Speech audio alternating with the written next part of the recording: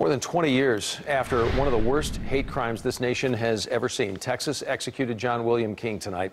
King was put to death tonight in Huntsville just after 6 for the 1998 hate crime murder of James Byrd Jr. He spoke no final words. Byrd was kidnapped and then tied behind a pickup truck and dragged for nearly 3 miles in the East Texas city of Jasper, all because he was black. King is the second, by the way, to be put to death for Mr. Byrd's killing. Lawrence Brewer was executed for the same crime in 2011. There's a third man who was involved, Sean Berry. He is currently serving life in prison. The murder of James Byrd was so gruesome. It was, in fact, one of the crimes in this country that led to hate crime laws that are currently in place in the United States.